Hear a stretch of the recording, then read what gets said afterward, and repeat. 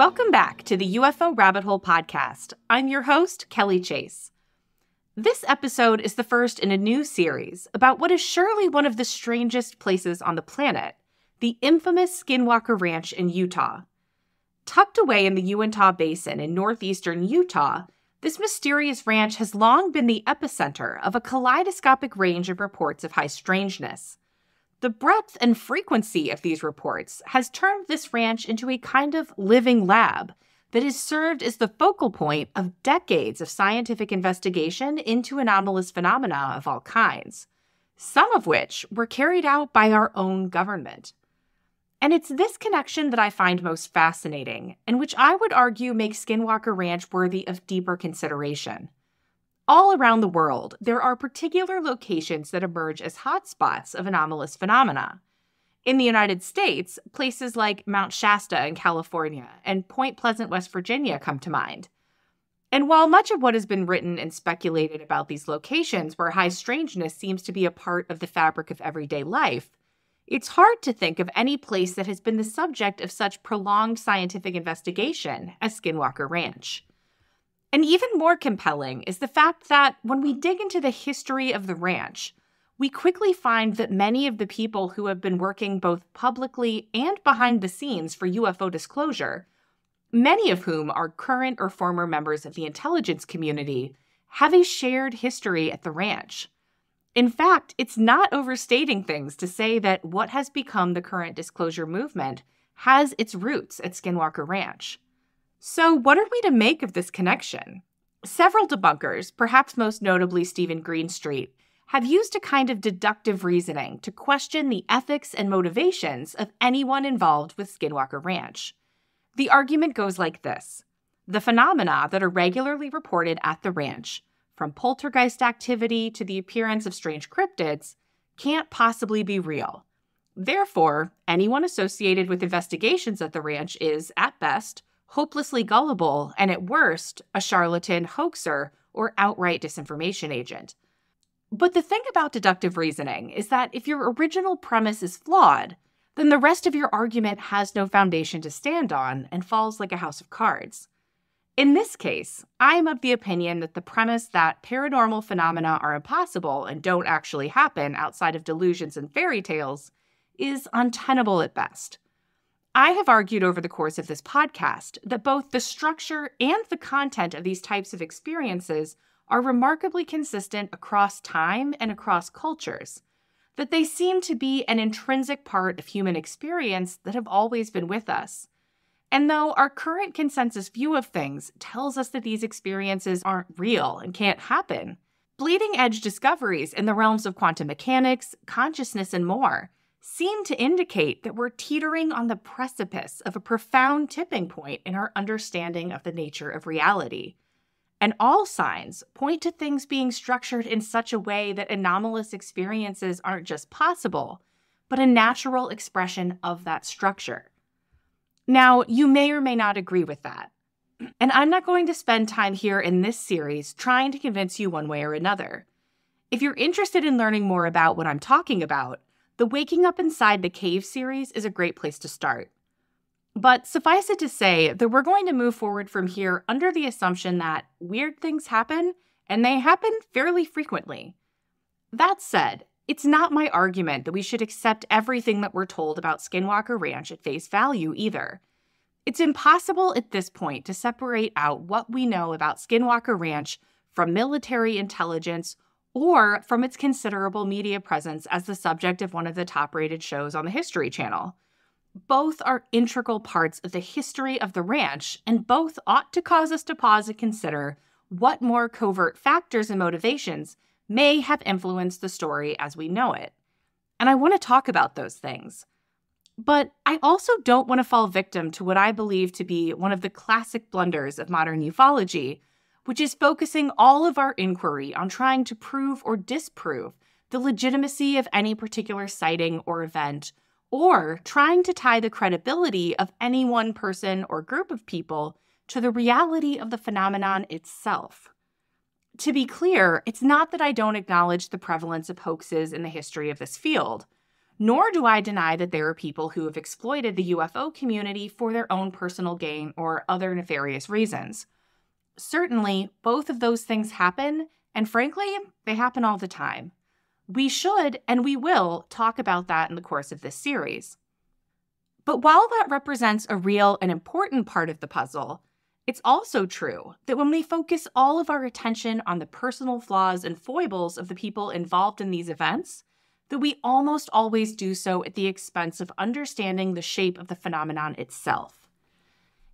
In his 1996 book, Operation Trojan Horse, John Keel, famed ufologist best known for his book The Mothman Prophecies, wrote while reflecting on his decades of research in the field, quote, "When a bolt of lightning lashes across the sky, it exists for only a fraction of a second, but it's often followed by a deep rumble that can last for several seconds. We know that the lightning produced the thunder, and we do not separate the two.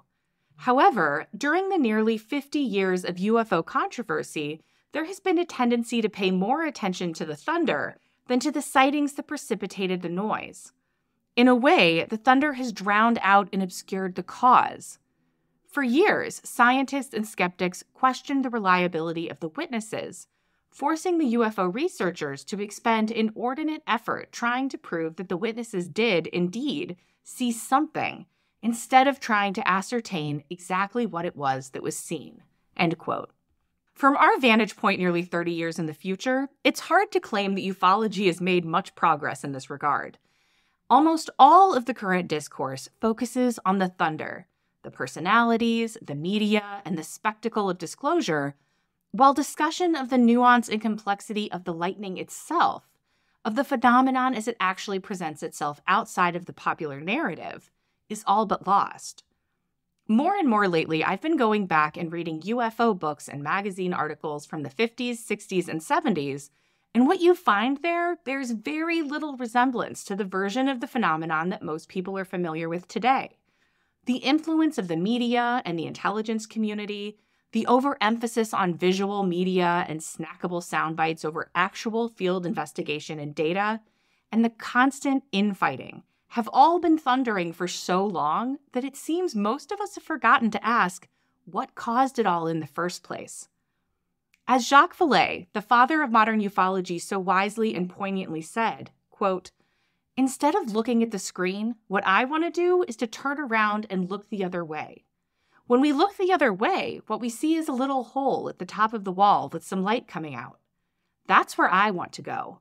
I want to steal the key to the projectionist booth, and then, when everybody has gone home, I want to break in." End quote. And this is the approach that I suggest that we take here in our examination of Skinwalker Ranch. I want to structure this series so that we can acknowledge the significance of the thunder without losing our focus on the question of what caused the lightning. I want us to take in the spectacle that we're shown on the screen, but not let it distract us from picking the lock to the projectionist booth. But saying that is one thing, and doing it is another. How do we begin to peel back the layers of the curated narrative around Skinwalker Ranch to get to the truth of what is happening there? When I initially started this series, I thought it would be a neat and tidy 2-episode arc covering the 2 books that give the most comprehensive history of the ranch. Specifically, Hunt for the Skinwalker by Colm Kelleher and George Knapp, which covers the early history of the ranch up through the early 2000s, and Skinwalkers at the Pentagon by Kelleher, Knapp, and James Lakatsky, which covers the period from the mid-2000s up through 2017. Both of these books contain first-hand accounts of the phenomena, investigations, and personalities that surround the ranch, giving insights into how this remote ranch in Utah became what it is today, as well as its connection to some of the most important and influential names in the current push for UFO disclosure. But what I'm not interested in doing with this series is giving you a book report. Don't get me wrong. I think these books are important, and I think that you should read them. They're a critical piece of the puzzle in understanding where we are with the current disclosure movement and in the investigation of the phenomenon in general. Knapp, Kelleher, and Lakatsky have done a fantastic job preserving that history. But for the purposes of this series, I'm less interested in the thunder of the history than I am in the lightning that set it all in motion. What is going on at Skinwalker Ranch that makes it so important? And what conclusions can we draw from what has happened there about the nature of the phenomenon itself? Those are the questions on which we will focus the bulk of our attention and our energy. But before we dive into that, I do think that it's important to have a basic understanding of the timeline and events that got us here. So we'll start with a brief history of Skinwalker Ranch. The history of what we now know as Skinwalker Ranch begins hundreds of years ago, before white settlers ever set foot in the Uinta Basin in what is now eastern Utah. The religious and cultural lore of the indigenous people who called this land home, including the Navajo, the Hopi, and the Utes, told of witches known as skinwalkers who can alter their shapes at will to assume the characteristics of certain animals. And these southwestern tribes were hardly alone in this belief that there exist certain humans with the ability to take the form of an animal. European legends dating back to the 1500s tell of werewolves. In India, there are legends of were-tigers. In Africa, you'll find stories of were-leopards, were-jackals, and were-hyenas. The Navajo, the Hopi, and the Utes each have their own version of the Skinwalker story. But at their core, they all boil down to a belief in a malevolent witch with the ability to transform into a wolf, coyote, bear, bird, or any other animal. In these forms, the Skinwalker is said to take on the speed, strength, and cunning of the animal, along with other more supernatural abilities as well. These can include things like running faster than a modern car, the ability to jump over a mesa, and even mind control. A witch, in the context of indigenous traditions, refers to a person who is trained in medicine, which can refer to both practical skills like healing the sick and more spiritual practices like maintaining harmony within the group. However, a witch is someone who has combined their knowledge and training with dark arts, and what we would generally refer to as black magic. But while all skinwalkers are witches, not all witches are skinwalkers. To become a skinwalker, it is believed that a witch has to kill a sibling or other relative. Skinwalkers are considered to be the most dangerous type of witch, whose intent is nothing but evil. Finding reliable source information on skinwalkers can be challenging for a couple of reasons. The first is that indigenous people don't talk openly about skinwalkers. There is a fear that talking about skinwalkers could attract their attention or cause bad things to happen. So it tends to be a taboo topic, and certainly not something that you'd want to discuss with outsiders. The other challenge is that non-Indigenous people have a hard time understanding Indigenous ontologies. The worldview of Indigenous people is deeply layered and in many ways distinct from and even counter to the worldview that dominates our culture today. Words like medicine and witch have very different meanings in their culture, and it's easy for the full context of what is meant by these words to be lost in translation. I am almost certainly guilty of that in conveying these ideas to you now, for which I can only be sorry. I encourage you to hold these ideas loosely and to look to source materials from Indigenous authors if you want to learn more. So, how does all of this factor into Skinwalker Ranch as we know it today? The land on which Skinwalker Ranch sits is considered by the local Ute people to be in the path of the Skinwalker. The Utes believe that the area was cursed by the Navajo in retribution for a slew of transgressions, including a very dark chapter where the Utes abducted members of the Navajo and sold them in the New Mexico slave markets.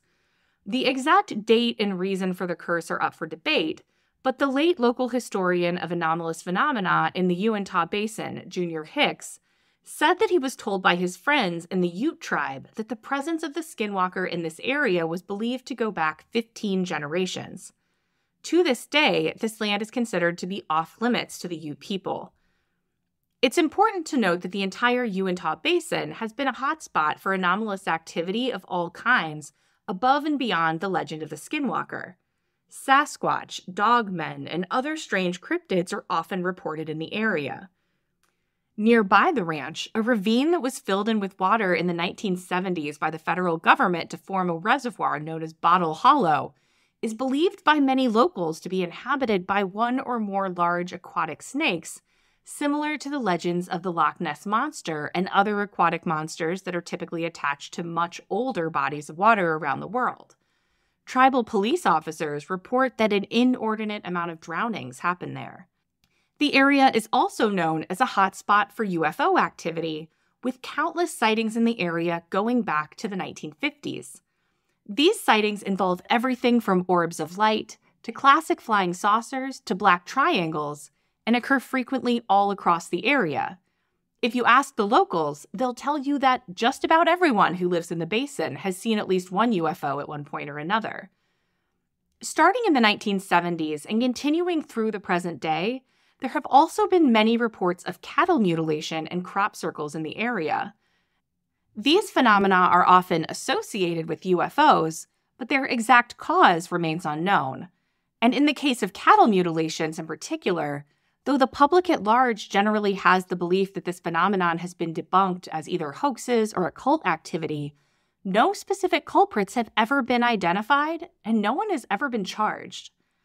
And there are other signs of high strangeness in the area as well, both on the mesa at Skinwalker Ranch and in the surrounding areas. Ancient petroglyphs seemingly show strange non-human beings and even indicate places where portals to other worlds are believed to exist. Among these petroglyphs, you can also find more recent carvings of Masonic symbols, indicating that various occult and secret societies have an interest in the area as well.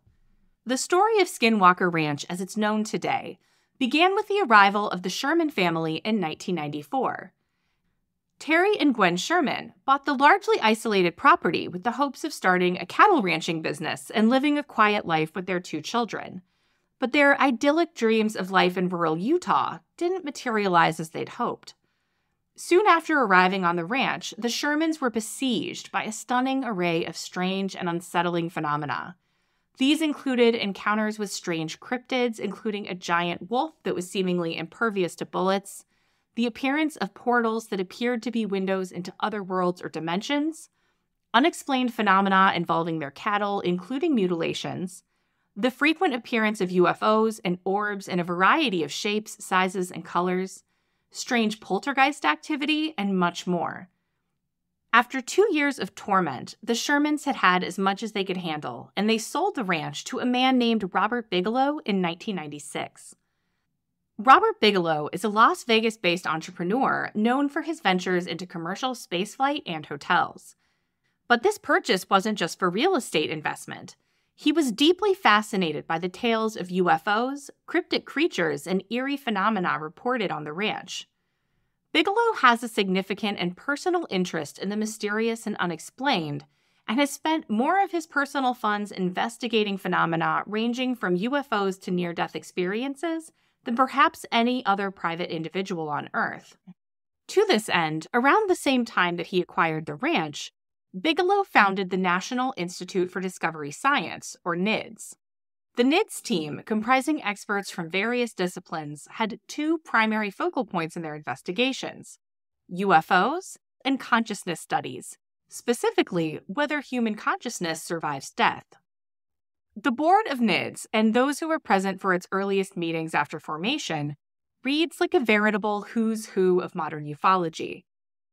Among those in attendance were physicist Dr. Hal Puthoff, computer scientist and UFO investigator Dr. Jacques Vallée, former astronaut and U.S. Senator Harrison Schmitt, Harvard psychiatrist known for his work with abductees Dr. John Mack, former U.S. intelligence officer John Alexander, famed UFO journalist George Knapp, and the late Senate Majority Leader Harry Reid.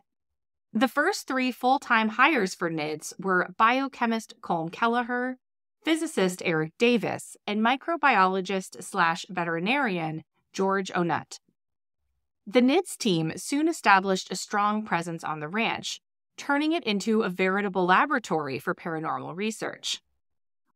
While they experienced many incidents mirroring those previously reported by the Sherman family, NIDS reportedly struggled to produce definitive explanations.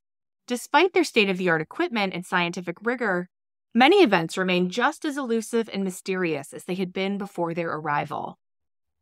In 2007, Bigelow received a very strange letter from James Lakatsky, a rocket scientist who worked for the Defense Intelligence Agency, or DIA, which is the Pentagon's version of the CIA. In this letter, Lakatsky asked for permission to visit the ranch. This letter is recounted in Skinwalkers at the Pentagon as follows, starting with Lakatsky's letter. Quote, I presently work in the Defense Warning Office of the DIA. The purpose of my visit would be to assist me in developing a strategy on how my office can characterize the potential threat aspects of the phenomena encountered in your research efforts. The letter went on to say the visit to the ranch might allow Lakatsky to understand the lay of the land in evaluating possible threats. He wrote, in my division's threat publications, it is not necessary for the reader to understand the complete nature and motivation of the threat sources, only the specifics of the threat itself. This allows for publication at lower classification levels and therefore to a wider audience.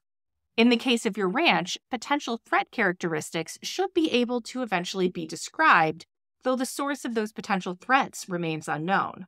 Lakatsky's carefully worded message suggested to Bigelow that the DIA man was more than familiar with the strange phenomena that had been reported in the Uintah Basin for generations. Now, I don't want to get too far into the weeds here in this episode, but I do think it's important to understand who James Lakatsky is and how he figured into the events that led to government-funded investigations taking place at Skinwalker Ranch. As Lakatsky wrote in his letter, in 2007, he was an intelligence officer serving in the Defense Intelligence Agency's Defense Warning System. During that time, he also served as the leader of the team that wrote the annual Missile Defense Threat Environment Series, the secret-level threat document used by the Missile Defense Agency. Lakatsky had been employed by the DIA since 1998, and before that, he had worked as a contractor, supporting the Missile Defense Agency, specifically in the areas of adversary electronic warfare and directed energy weapon capabilities. And he reached out to Bigelow about the ranch specifically because he believed that it would be useful in identifying and describing specific threats. In order to carry out this investigation, the Advanced Aerospace Weapons Systems Applications Program, or AWSAP, was formed, for which Lakatsky served as program manager. With the help of Senator Harry Reid, $22 million of funding was secured for this program, and Lakatsky posted a solicitation for proposals from defense contractors who could help the program achieve its objectives. In this solicitation, it was made clear that the primary focus of this program would be, quote, breakthrough technologies and applications that create discontinuities in currently evolving technology trends. The focus is not on extrapolations of current aerospace technology. Interestingly, only one contractor submitted a proposal in response to this solicitation, an organization called BASS, or Bigelow Aerospace Advanced Space Studies, a newly created subsidiary of Bigelow Aerospace. The DIA awarded the 2-year AWSAP contract to BASS, commencing on September 22, 2008. According to Skinwalkers at the Pentagon, because BASS had never had a government contract utilizing cleared personnel, experienced counterintelligence personnel were placed in leadership and security roles to mitigate program threats from the start. And ultimately, more than 75 contractor personnel performed exotic aerospace research, and several hundred part-time personnel conducted fieldwork. However, by 2011, funding for the program had dried up. And it was in a letter about the need to create a special access program to continue the work of AWSAP into the future that we first see the acronym that has been most famously used in association with the shadowy secret UFO program from which Luis Elizondo famously resigned in protest in 2017, ATIP. Because AWSAP was classified and this letter was not classified, a nickname was created for the program to be used instead, the Advanced Aerospace Threat Identification Program, or ATIP. After the funding for AWSAP dried up and the program was terminated, ATIP became the name used by an unofficial and unfunded effort to continue the investigation by intelligence officials who were pursuing this work outside of their official duties. In 2016, after 2 decades of ownership and investigation, Bigelow made the decision to part with the ranch. He sold it to an undisclosed party, leaving many in the community of paranormal enthusiasts and researchers both surprised and curious about the ranch's future. The undisclosed buyer was soon revealed to be Adamantium Holdings. This shell corporation remained notably silent about its intentions for the ranch. but their actions spoke volumes. They ramped up security measures significantly. The once relatively accessible ranch was now surrounded by cameras, sensors, and an increased security presence. Media interest, which had been simmering since the 2005 release of Hunt for the Skinwalker, boiled over in 2018 with the release of the documentary by the same name by filmmaker Jeremy Corbell.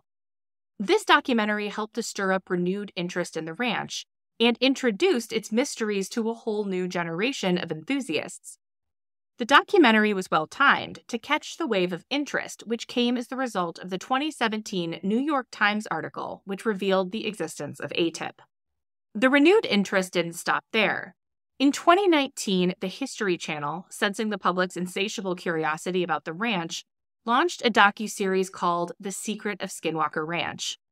This series follows a fresh team of researchers, scientists, and experts as they dive headfirst into the ranch's legends, attempting once again to find explanations for the inexplicable. As part of this series coming to air, the new owner of the ranch, entrepreneur and real estate tycoon Brandon Fugal, stepped forward and made himself known. The show, which recently completed its 4th season, has continued to ramp up both the level of the investigations being shown, as well as the implications of what these investigations might indicate about the cause of the strange phenomena that occur at the ranch. Brandon Fugal has also recently made himself more visible and has been hinting more strongly at coming revelations about the nature of the phenomenon and what their investigations have revealed. As we await those answers, for me, the most important question we can ask about this strange property in Utah is contained in the title of its namesake TV series. What exactly is the secret of Skinwalker Ranch? The extreme frequency and variety of strange phenomena that seem to occur on this land, the government-funded investigation that occurred here, and its ties to both the intelligence community and the current push for disclosure, the media empire that has sprung up around it, and the fact that it's been owned by some extraordinarily wealthy men, all seem to indicate that there is something about Skinwalker Ranch that makes it different. There is a secret here, and presumably that secret, once revealed, should be able to explain the confluence of anomalous phenomena and powerful interests that seem to have converged on this mysterious property in the Uinta Basin. But what could it be? There are a few possibilities that have been proposed, and it's worth our time to take a look at them. One of the possible explanations for the strange activity at Skinwalker Ranch is that there exists one or more portals on the ranch.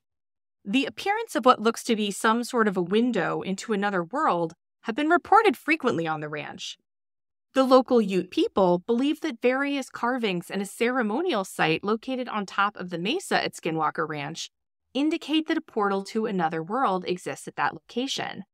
And Season 4 of the show seems to indicate that the team there believes that they might have collected data proving that a portal exists above the area known as the Triangle, which has been a frequent focus of their investigations. Conceivably, if there were a portal on the ranch, the other strange phenomena could be the result of non-human entities and technology that were coming through those portals. But if there are portals on the ranch, it begs the question, portals to and from where? And that's not an easy question to answer. One possibility is that the portal could be what is known as an Einstein-Rosen bridge. An Einstein-Rosen bridge, commonly known as a wormhole, is a theoretical passage through space-time that would create shortcuts for long journeys across the universe. The concept is based on the theory of general relativity and involves the idea of connecting two different points in space-time through a tunnel-like structure. The name Einstein-Rosen bridge comes from the two physicists, Albert Einstein and Nathan Rosen, who first introduced the concept in a 1935 paper. They were attempting to understand singularities within their framework of general relativity, and in the process, they realized that the mathematics suggested that tunnels or bridges could exist in the fabric of space-time. To give a simple analogy, imagine the universe as a two-dimensional sheet of paper. If you wanted to travel from one edge to the opposite edge, you could go straight across. But if you could fold the paper so that the two edges touch, you could jump across instantly. In highly simplified form, that folded connection between the two sides of the paper represents the idea of a wormhole. To make a wormhole connecting two different parts of the universe, you need to create a bridge or a tunnel, usually called a throat. In Einstein's theory of general relativity, making a wormhole is pretty straightforward. You just build a black hole and connect it to a white hole, which is the opposite of a black hole, and boom, there you have it, a tunnel through space-time. There are a few problems with this, though. The first is that, although we have plenty of evidence that black holes exist, white holes at this point are purely hypothetical. Mathematically speaking, they should be possible, but we've never seen one. The other issue is that wormholes are extremely unstable. If wormholes do form, their enormous gravitational strength would cause them to be ripped apart faster than the speed of light. So even if they do exist, it's certainly up for debate whether or not anyone would be able to travel through one. But if we allow that a more advanced intelligence has found a way to overcome this problem and create a traversable Einstein-Rosen bridge, such a portal could be a convenient way for non-human intelligences to come to Earth. It's even conceivable that an advanced terrestrial species, whether they be non-human or some kind of a breakaway civilization, could be utilizing wormholes to get around on the planet, like some kind of a wormhole superhighway. But I'd argue that this explanation on its own doesn't fully explain the secret of Skinwalker Ranch. Certainly, it could explain the frequent sightings of UFOs, and potentially the sightings of orbs, depending on what one assumes orbs to be. It would also explain the interest of the government, intelligence community, and powerful interests in the site. But what about giant bulletproof wolves, cattle mutilations, poltergeist, and other instances of high strangeness which have been reported? What do they have to do with a portal? I suppose one could argue that those more bizarre and disturbing phenomena could be serving as some sort of a deterrent system to keep pesky humans away from a sensitive area. After all, those phenomena certainly seem to have served as a deterrent for the local indigenous people for hundreds of years, causing them not just to steer clear of the area, but in many cases to avoid even talking about the things that happen there. But for nearly 30 years now, the ranch has been under near constant surveillance and investigation by teams of people who aren't just undeterred by this phenomena, but have come there with advanced sensors and equipment specifically in order to record and study them. So you'd think that if your security system stopped working, you'd take a different approach. At the very least, you'd stop using that portal for a while until interest died down. And yet, these strange phenomena seem to have continued more or less unabated for decades. Another possibility that's been suggested is that if there is a portal at Skinwalker Ranch, it could be that it isn't coming from somewhere else in the universe, but from another dimension entirely. Could the strange entities and phenomena at the ranch be coming from another dimension that exists parallel to our own? It's certainly an intriguing theory. The problem is that we currently don't have any hard evidence that other dimensions exist. While we have several scientific theories, including string theory and quantum gravity, that assume the existence of multiple dimensions, thus far, we haven't found an empirical way to access or measure these dimensions to prove that they are actually there. I also think it's important to note that a lot of the explanatory power of the interdimensional hypothesis when it comes to Skinwalker Ranch, or the phenomenon in general, comes from the fact that we have no idea what other dimensions would be like even if they do exist. We can only speculate. So, in a way, our lack of certainty gives us a way to explain away anything as being interdimensional. Giant bulletproof wolves? Sure. Poltergeist? Why not? Cattle mutilation? Could be. So, while I definitely argue that in a lot of ways an interdimensional portal fits the evidence of the phenomena that have been recorded at the ranch, we need to remember that part of the reason that is true is because we are able to say very little for certain about other dimensions in the first place. That doesn't mean that we should rule it out, but we should hold that idea loosely. That said, I do think that the interdimensional theory could be viable. And it was a hypothesis that was championed by John Keel in several of his books, including The Mothman Prophecies, Operation Trojan Horse, and The Eighth Tower on Ultra-Terrestrials and the Superspectrum. Specifically, Keel was interested in the idea of window areas. The central tenet behind Keel's theory of window areas is the idea that there are specific geographic locations on Earth that serve as portals or conduits to other realities or dimensions. These windows are not always open. They might open and close sporadically, making the phenomena they exhibit temporary, though they can recur over extended periods. Through these windows, a range of entities and phenomena might manifest in our reality. These manifestations could be anything from UFOs to cryptids to even more abstract and bizarre events that defy categorization. Keel posited that many of the strange sightings and encounters people report are not extraterrestrial in origin, as traditional ufology might suggest, but rather interdimensional. These entities, he theorized, come from realities adjacent to, but distinct from our own. When we apply Keel's theory of window areas to Skinwalker Ranch, it does seem to go a long way in explaining the types of high strangeness that are encountered there. For example, one of the criticisms often levied at paranormal reports from places like Skinwalker Ranch is the sheer variety of phenomena. Skeptics argue that it's improbable for one location to host UFOs, cryptids, and ghostly activities simultaneously. However, if the ranch is a window area, as Keel's theory suggests, then it becomes a point of convergence for multiple realities, leading to a diverse range of manifestations. There's also the fact that the happenings at the ranch are not consistent. There are periods of high activity followed by lulls. This ebb and flow aligns well with the idea that these window areas are not permanent, but open and close sporadically. There's also the fact that some witnesses at the ranch have described seeing portals or wormhole-like structures from which entities emerge or into which they disappear. This direct visualization of potential windows lends credence to the idea that the ranch could be a literal gateway between dimensions. Many of the entities reported at the ranch don't behave in ways that one would expect extraterrestrial beings to act.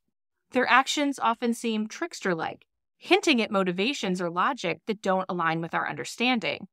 Keel believed that these entities, hailing from other dimensions, have an entirely different sense of reality, and thus might interact with our world in ways that appear nonsensical to us. And individuals who've spent time at Skinwalker Ranch often report physical maladies and psychological distress. Keel believed that interacting with these other realities could have tangible effects on individuals, especially if they're sensitive to the energies or entities emanating from these dimensions. What I find particularly compelling about Keel's theory of window areas is how well it aligns with the quality and structure of the phenomena at Skinwalker Ranch, even though his development of this idea predated the main events there by a few decades. Keel's theory was shaped by his experiences in other places where clusters of high strangeness phenomena were manifesting, most famously in Point Pleasant, West Virginia, during the flap immediately preceding the collapse of the Silver Bridge in 1967. If we're able to identify consistent similarities between hotspots for anomalous phenomena, it suggests that they all may share the same cause, and that even if we can't see it now, there is some sort of a coherent and discoverable explanation for why these things happen, which is an idea that we'll come back to throughout this series. Another intriguing possibility for what is causing the phenomena at Skinwalker Ranch was proposed by current owner Brandon Fugal on a recent episode of The Shaun Show, which is that there is some sort of an advanced intelligence on the property. And according to Fugal, there is evidence that this intelligence wants to be recognized and has even shown a willingness to communicate. Based on the data, there is an intelligence operating on that ranch that has command over space, time, over consciousness, can manipulate closed systems in a split second without leaving a trace, and I believe has the ability to communicate if we can understand or develop a common language at some point to be able to interact. Eric Bard, in particular, has had communication with at least one of these entities. He's definitely seen and documented evidence that we're dealing with an intelligence that does have the desire to communicate. He asked out of frustration. He literally asked verbally, if you have something to show me, show me. If you have something to tell me, tell me. In that instant, the screen morphed and digitally composed letters instantaneously of I living. I don't know about you, but that story gives me the chills. If you want to see a screen capture of what Eric Bard saw, I'll have that linked up in the episode brief, along with the full interview. Intriguingly, Fugal also hinted in this episode that his team isn't the first to consider this hypothesis for what is causing the strange phenomena on the property, saying, quote, "Those who came before me with the Bigelow team referred to the phenomena at Skinwalker Ranch as a precognitive, sentient, non-human intelligence. As for what this means, I honestly have no idea. I could certainly speculate, as others have, that it could be some kind of an advanced AI. There was speculation, especially in earlier seasons of the show, that there might be some kind of a craft or a base hidden under the mesa on the ranch. Notoriously, the phenomena on the ranch, particularly the more sinister phenomena like the multiple mysterious brain injuries sustained by Superintendent of the ranch Tom Winterton, tend to kick into high gear whenever there has been any digging or drilling on the property. And in recent seasons, by drilling into the mesa itself, the team has found evidence that seems to point to some sort of extremely hard, potentially dome-shaped, metal object buried beneath it. This has led many to wonder if there might be something hidden underground that someone or something doesn't want to be discovered. So, could there be some kind of advanced AI-driven technology buried on the property? Perhaps. And as a side note, I've had a recurring dream about Skinwalker Ranch in which there is an ancient, non-human craft that was abandoned under the mesa thousands of years ago. All of the phenomena are being caused by what amounts to an AI car alarm system on the fritz. Now, do I think that's what's really going on here? Not really. But it's an idea that stuck with me. Things get even murkier when we consider what it would mean if there is, as Brandon Fugal put it, a precognitive, sentient, non-human intelligence at the ranch, and that intelligence isn't some kind of technology-based artificial intelligence. What might that intelligence be? And why would it be tied to this particular area? I don't think we have any great way to talk about that, especially not in our Western post-Enlightenment paradigm. I suspect that indigenous ontologies might serve as a better framework for raising that discussion. But when it comes to Skinwalker Ranch, it's something that indigenous people are very reluctant to talk about, especially with outsiders. And there are certainly other possible explanations for the high strangeness at what has become the most notorious property in Utah, and probably many that we haven't yet considered. The challenge of finding an explanation lies in the fact that it would need to explain so much. The phenomena reported at the ranch include cattle mutilations, orbs, UFOs, cryptids, portals, poltergeist, electronics malfunctioning, anomalous electromagnetic signals, the hitchhiker effect, mysterious injuries, unmarked non-broadcasting helicopters, and more. And this is further complicated by the fact that the ranch does seem to have an awareness of the investigations being carried out there and can seemingly respond in such a way as to stay one step ahead of the researchers. Even more strange is the fact that the ranch seems to have a different response to different people.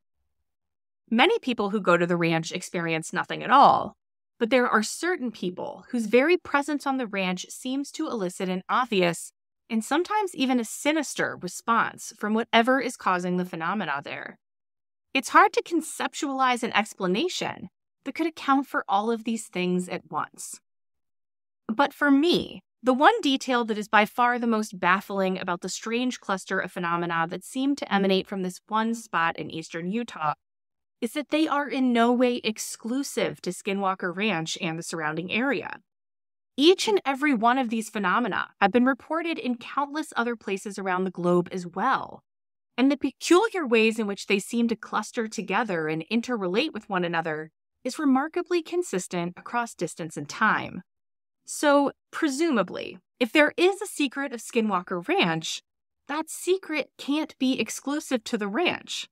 And yet, it's hard to deny that something very particular and very peculiar is going on at this one location.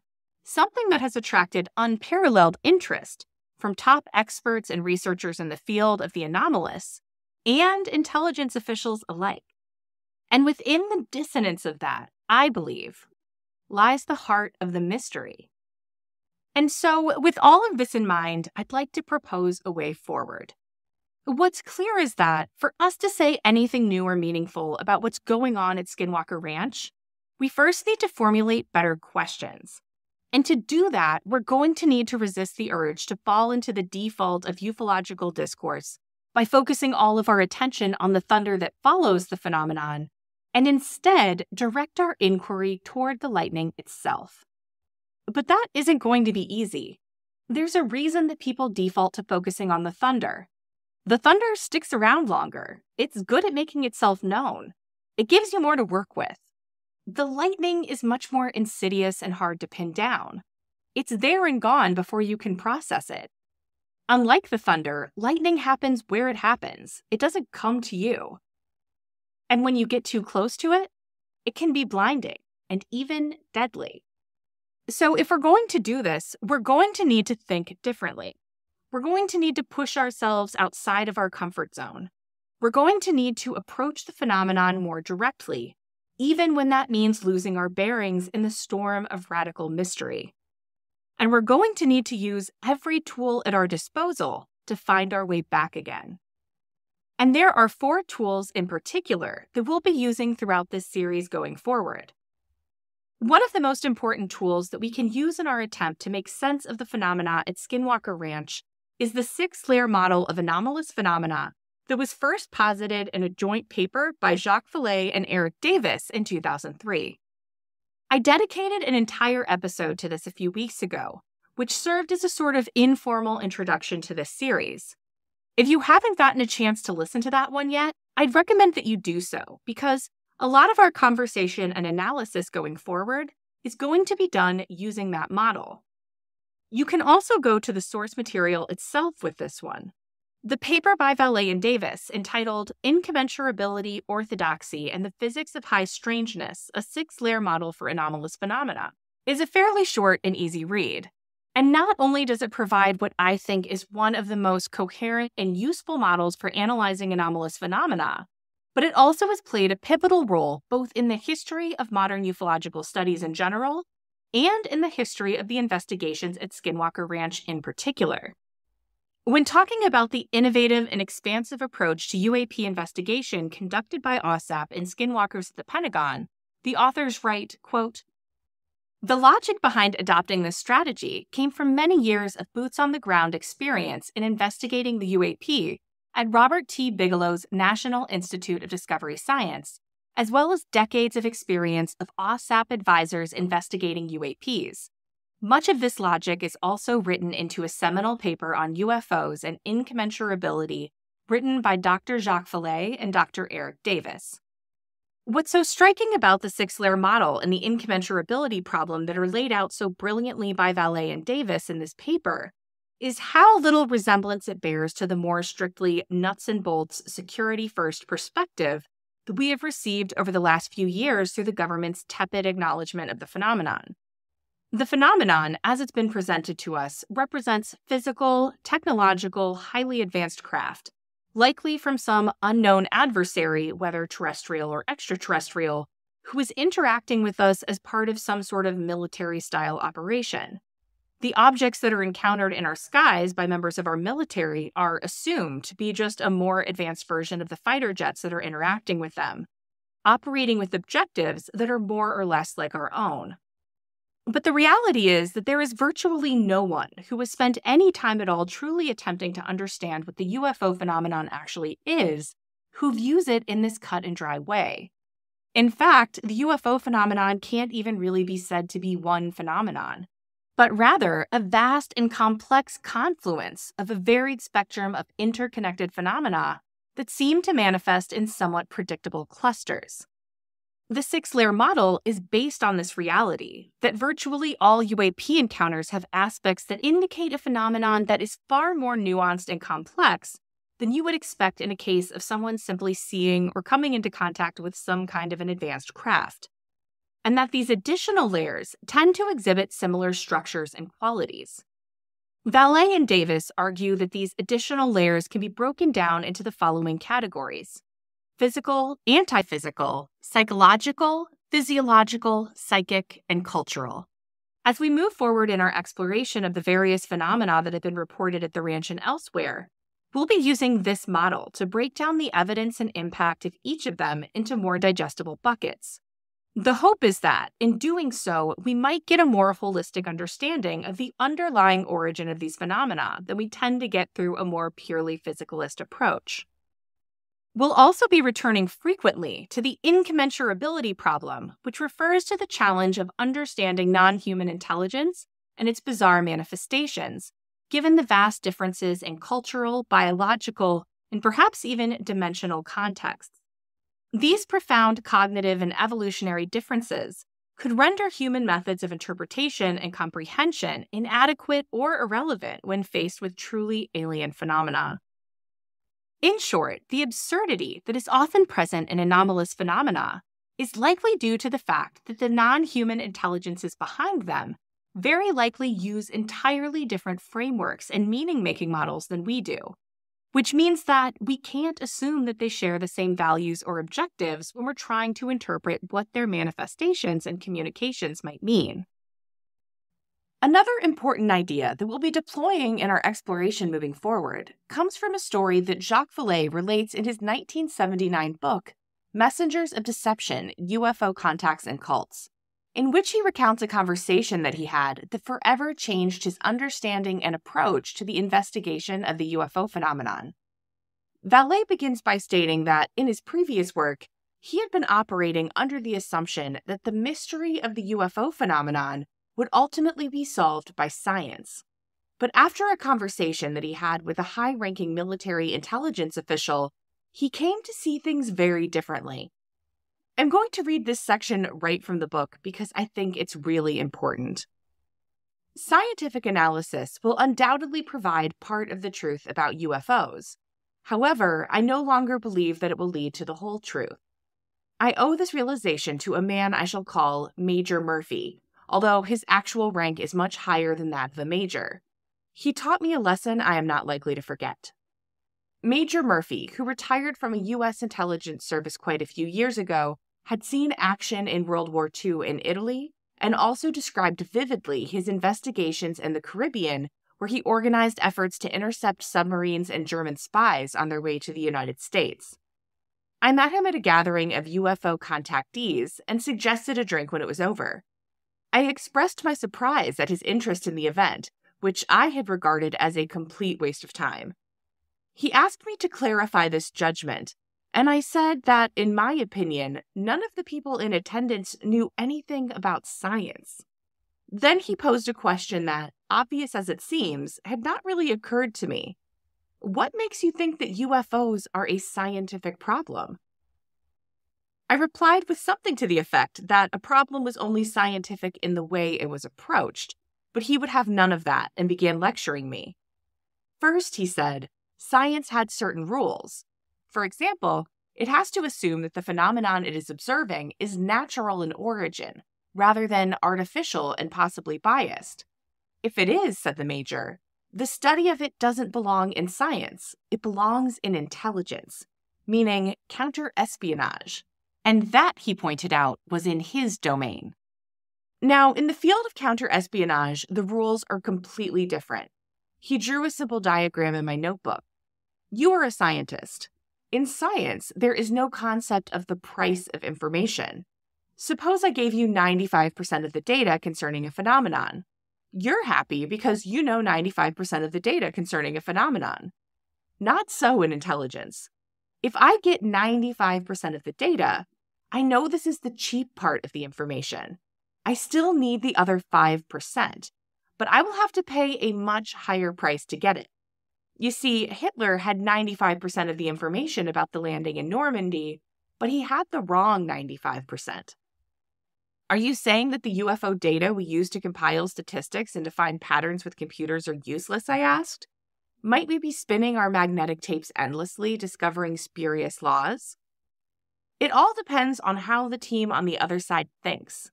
If they know what you're doing, there will be so many cutouts between you and them that you won't have the slightest chance of tracing your way to the truth. Not by following sightings and throwing them into a computer. We'll keep feeding you the information they want you to process. What is the only source of data about the UFO phenomenon? It's the UFOs themselves. Some things were beginning to make a lot of sense. If you're right, what can I do? It seems that research on the phenomenon is hopeless then. I might as well dump my computer into a river. Not necessarily, he said, but you should try a different approach. First, you should work entirely outside of organized UFO groups. They are infiltrated by the same official agencies they are trying to influence, and they propagate any rumor anyone wants to have circulated. In intelligence circles, people like that are historical necessities. When you've worked long enough for Uncle Sam, you know that he's involved in a lot of strange things. The data these groups get are biased at the source, but they play a useful role. Second, you should look for the irrational, the bizarre, the elements that do not fit. That's what I have come to observe at this meeting tonight. Have you ever felt that you were getting close to something that didn't seem to fit any rational pattern, yet gave you a strong impression that it was significant? End quote. I have basically this entire section of Messengers of Deception highlighted, and I'm not sure that anything that I've ever read about the phenomenon has ever left as profound of an impression upon me as this did. Like Vallée, this conversation instantly illuminated for me the ways in which I have been naive about the phenomenon, and the ways in which so many of us have fundamentally misunderstood the problem that we're facing. Yes, a scientific approach to the problem is crucial, but it's never going to give us the full answer. We're not dealing with a natural phenomenon like a storm that we can track and measure. We're dealing with one or more intelligences, with something that can play chess back at us and anticipate our moves, which fundamentally makes this an intelligence problem. We're trying to understand something that shows every indication of not wanting to be understood, and we have every reason to believe that it has the clear upper hand in terms of its ability to both conceal itself and to feed us only the information that it wants us to have. That complicates things considerably. And I'd be remiss in not pointing out that it deeply implies that our chances at getting to the actual answers as lay people without any kind of clearances are vanishingly slim, if not outright impossible. For instance, it's pretty clear to me that Major Murphy's first recommendation to Jacques Vallée, that he avoid organized UFO groups and remain cognizant that they are essentially both petri dishes and distribution channels for disinformation, is virtually impossible to avoid for anyone studying the phenomenon today. It's been about 50 years since Major Murphy issued this warning about UFO groups, but today, most of our communication and information about the phenomenon is coming to us via the internet, not from individual UFO groups working in relative isolation. I don't see how the disinformation petri dish is something that any of us can really avoid at this point. That ship has sailed. In particular, as someone who is deeply embedded in the UFO community and who has a UFO podcast, I'm certain that I can't. I have firewalls and safeguards that I put in place to try to avoid a situation where I would ever intentionally be used to disseminate disinformation. But I'm also not naive enough to think that a skilled intelligence agent couldn't get something past me if they really wanted to. And further, when we look at what has become of UFO discourse over the past several decades, it's impossible to deny that so much disinformation has been sown in our community that it's hard to tell what is what anymore. So while I don't think that there's much that we can do about that, I do think that it helps us considerably to at least recognize it, uncomfortable though it may be. Being less passive in our acceptance of UFO lore and less certain of our conclusions requires vigilance and deep humility, both of which will serve us well in our quest to ask better questions. But the second recommendation made by Major Murphy is something that I think we can manage, and that I think will be of particular use to us in our examination of the high strangeness at Skinwalker Ranch, which is to look closely at the irrational and bizarre aspects of the phenomena. And as I've done the research to prepare for this series, the irrational and bizarre has been apparent at every turn. Cattle mutilations, cryptids, men in black, and even UFO flaps are all deeply imbued with startling and incongruent details that seem far too bizarre to fit into any kind of coherent narrative. Too often, the field of ufology seeks to ignore or sand down those rougher edges and more inconvenient realities of the phenomenon in order to make the whole thing more digestible for the larger public, and even for ourselves. It causes us to default to focusing our attention to the thunder while ignoring the lightning. And so in this series, we're going to fight that instinct and travel deep into the heart of the weird. And speaking of weird, there is one more idea from Vallée that we'll be returning to frequently in this series, which is the concept of the phenomenon as a control mechanism. Vallée has posited that the UFO phenomenon seems to operate like a mechanism of some kind that has, throughout history, manipulated human perceptions and beliefs for an unknown purpose. This mechanism operates on the level of human consciousness, introducing myths, legends, and narratives into human cultures at specific times, and then withdrawing them. This system could be likened to a thermostat that monitors and adjusts human beliefs and understanding, creating stimuli that cause societal shifts. Whether these adjustments are aimed at enlightenment, disinformation, or something else entirely is unclear, and Vallée himself does not definitively identify the source or purpose of the control system. But the idea of the control mechanism will help us shape better questions by causing us to ask, if there is a greater agenda to the phenomenon, what might it be? And as we contemplate what that greater agenda might be, we should keep in mind yet another tool that we'll be employing throughout this series, which is an understanding that the phenomenon might be a hyperobject. This is the topic of Dr. James Madden's new book, Unidentified Flying Hyperobject, UFOs, Philosophy, and the End of the World, which will be published by my new publishing house in the coming weeks. I'll have more information about the book and the release date in next week's episode, so stay tuned for that. In the meantime, regular listeners of the show will already be familiar with Jim's work on UFOs as hyperobjects, which he laid out in episode 21. I'll have that linked up in the episode brief in case you missed that one or need a refresher. But from a high level, a hyperobject is a philosophical concept that addresses objects or systems so vastly distributed in time and space that they defy our traditional understanding and conceptualization. The term was introduced by philosopher Timothy Morton in his 2013 book, Hyperobjects, Philosophy and Ecology After the End of the World. Morton used hyperobjects to describe phenomena in our world that are so large, so sprawling, and often so intangible that they're hard to grasp in their entirety. An example of a hyperobject that is at least within our grasp to recognize would be the world economy. The economy is a sprawling, complex network of transactions, businesses, consumer behaviors, international trade deals, and so much more. It operates at scales that range from the individual penny you might find on the sidewalk to trillions of dollars circulating in global markets. It's influenced by policy decisions made by world leaders, by technological innovations, and even by seemingly unrelated events like natural disasters. We can and do interact with the economy in a variety of different ways every single day, from buying a coffee on our way to work, to managing retirement accounts, to giving the kid down the street $10 to mow your lawn. However, although we are capable of interacting with the economy and even understanding what it is on some level, even the top economic minds in the world are unable to entirely comprehend the totality of what the economy is and how it works and how it is influencing people all around the world every second of every day. What James Madden has proposed is that the UFO phenomenon may be such a sprawling object, operating at a level that is even less comprehensible to us than the economy.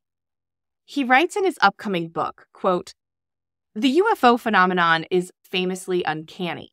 It is hard to make any sense of it in terms of just nuts and bolts technology, but it clearly is not only a psychical or paranormal phenomenon. Maybe the UFOs don't fit neatly into any of our categorizations because we have been thinking of them as discrete individuals, not unlike our aircraft or spaceships, which should be characterized on one side of the natural versus artificial dichotomy. That is, maybe our default preference for the Goldilocks ontology gets in the way of entertaining the full scope of ontological possibilities we need in order to make sense of these phenomena. What if UFOs aren't many, but one? Suppose we're not dealing with the UFOs, but the UFO. Maybe the UFO is a singular hyperobject that we can only encounter at its edges, just like we can only encounter the economy or the environment at its edges. We might make better progress in understanding the UFO if we conceptualize the individual craft less like discrete individuals and more like manifestations of a single hyperobject, in the way we can think of snowstorms and unemployment lines as the edges of much grander objects." End quote. Not only does the idea of the UFO as a hyperobject give us a novel and potentially very useful model by which we can examine the phenomenon, as Madden suggests, it could also offer us a unique and somewhat disturbing answer to the question about the identity of the intelligence behind the phenomenon itself. He writes, quote, "The uncanny part of this suggestion follows on Morton's notion that hyperobjects can be processes originally initiated by human beings, but which have taken on vast lives of their own. Could the UFO as a hyperobject be something that we initiated? Maybe in addition to economies, nations, wars, corporations, etc., our technological interventions have introduced hyperobjects into the world that are even more grand in scale and complexity than those better-known beings. Maybe we did something to get the UFO off the ground in the first place, but now it's on the loose under its own steam, operating at levels far beyond our reckoning. It wouldn't have to be all our doing, much like the case of the environment and climate change. The UFO as hybrid hyperobject. Certainly the environment was out there before we showed up, but it seems that we have done things to interact with it that have moved it into a new and possibly novel phase wherein it behaves quite differently. Likewise, maybe there was something out there in our Umwelt minding its own business for eons, but at some point we introduced a novel process that entered a systematic relation with this previously aloof denizen of the super-around world. The result is a symbiosis that has taken on a new life of its own, or at least our doings coaxed that hyperobject in the Umwelt in a new direction that shows up for us now in novel and uncanny dimensions." End quote. So as we contemplate whether or not the UFO phenomenon might have a larger agenda for the human race, Madden's idea of the UFO as a hyperobject forces us to ask two even more unsettling questions.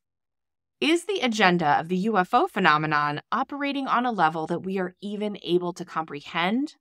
And could we somehow be responsible for creating something that has, in turn, taken control of us? And that's where we'll leave it for today. Now that we've mapped out the road ahead and the tools we'll need, it's time to take the first steps into our inquiry into the mysterious property known as Skinwalker Ranch.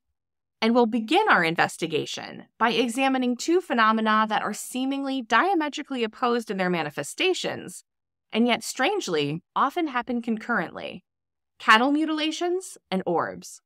Until next time.